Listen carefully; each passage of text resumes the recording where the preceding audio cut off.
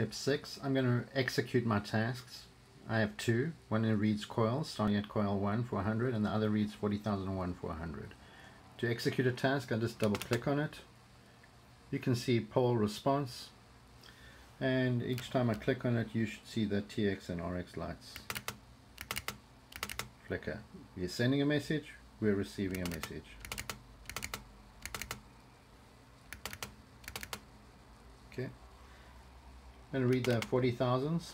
You can see the display changes. That's because we display the values several ways.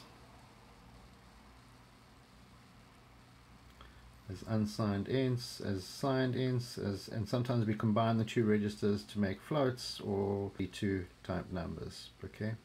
The actual transactions are shown here.